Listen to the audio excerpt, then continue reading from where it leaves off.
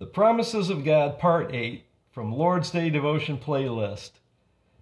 This is the video for the week beginning Sunday, April the 14th, 2024, LDD 49. For those of you who don't know me, I'm Clinton. I upload spiritual, inspiring, uplifting videos that exalt the name of Jesus, that encourage people to have a closer relationship with God.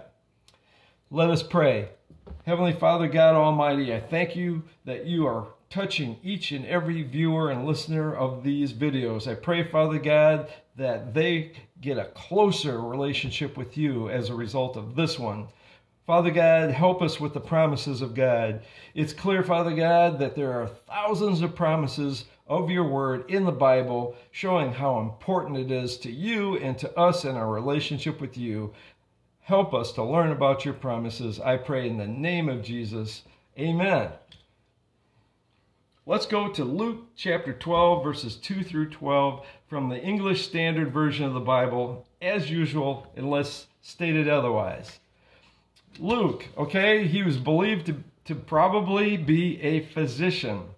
He was a companion of many eyewitnesses surrounding the apostles of Jesus Christ who were faithful.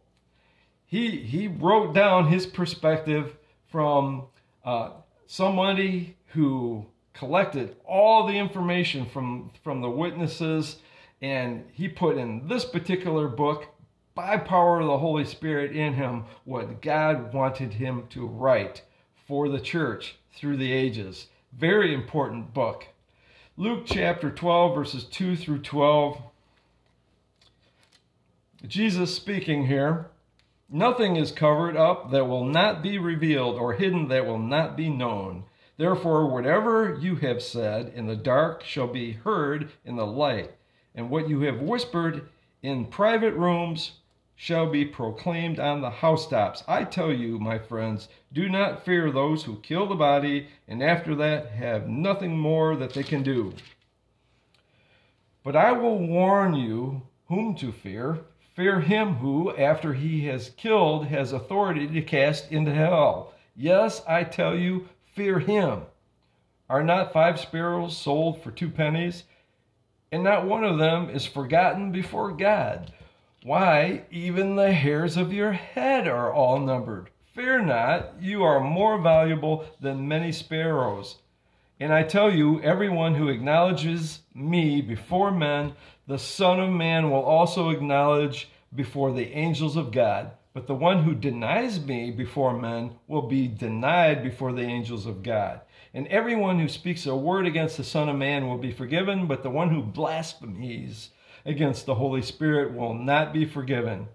And when they bring you before the synagogues and the rulers and the authorities, do not be anxious about how you should defend yourselves or what you should say, for the Holy Spirit will teach you in that very hour what you ought to say.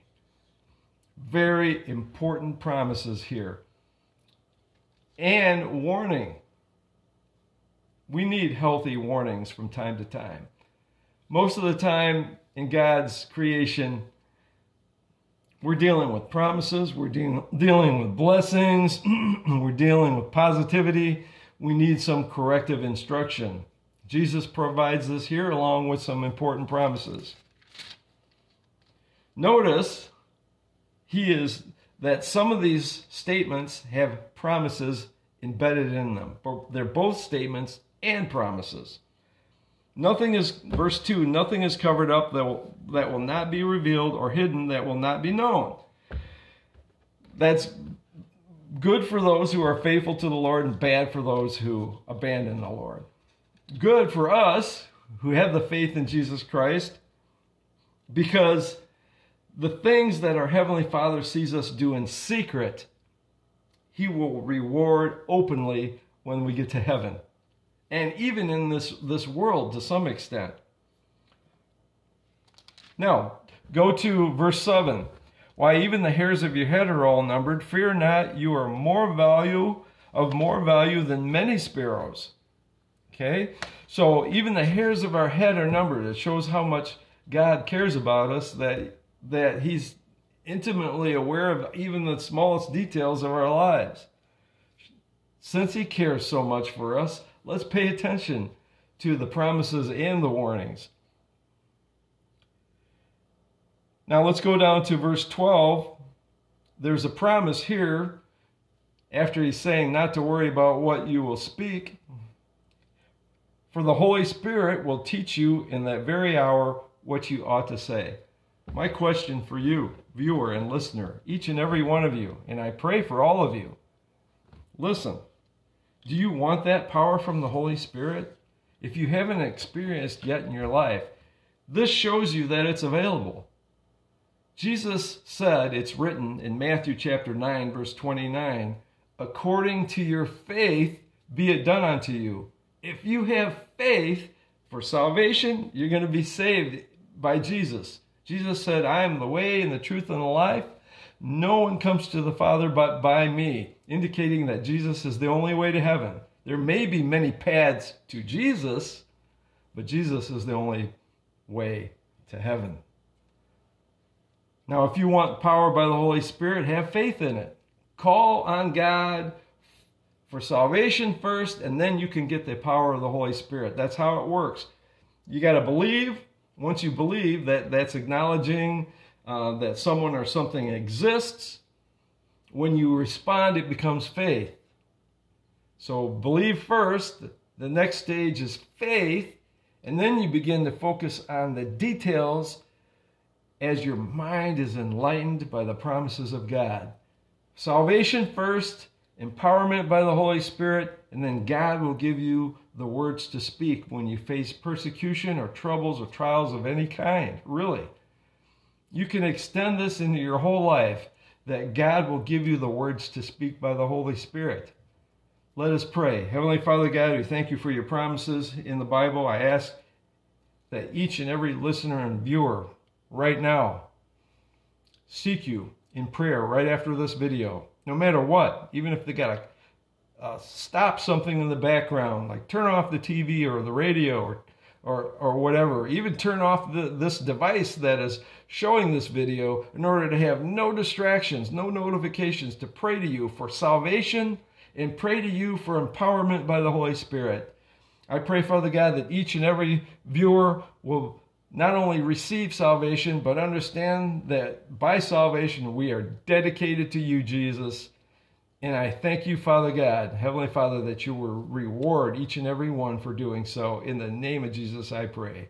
Amen. Like, subscribe, comment. There's even a share button.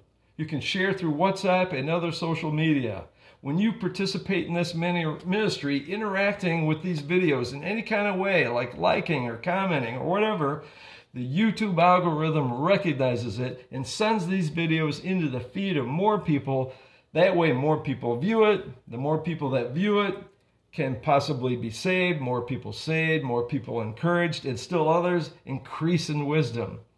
Be encouraged. Walk with Jesus. Put in your due diligence each and every day, studying the Word of God, even if it's just a little bit passage of Scripture for like 5, 10, 15 minutes a day, once a day. Pray every day and count on God granting his promises according to your faith. In Jesus' name, amen. Victory in Jesus.